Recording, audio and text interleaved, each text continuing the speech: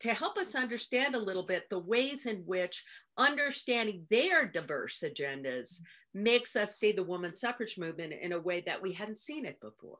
So one of the things that I really want people to take away after reading the book is that despite the title saying how women of color transformed the suffrage movement, that's not a unified group. They are unified in that they share some things. They share the experience of being discriminated against, of being disenfranchised, and facing a lot of prejudice in the United States, but they all come to advocate for suffrage from reasons that really grow out of their own experiences and their own community's experiences. So as I tell their stories, I try to sort of show where they're overlapping, but where they're not.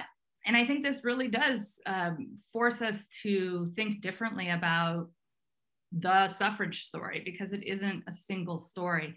And I'll say that scholars of African-American history, right, I'm really grateful to a number of scholars who had been writing about Black women and making the point that they are suffragists, but they're coming out of different traditions. I wanted to start thinking about sort of other women from other groups and how questions about citizenship, race and ethnicity and region really matter when we start thinking about, the multiple suffrage stories that go into making up the suffrage movement.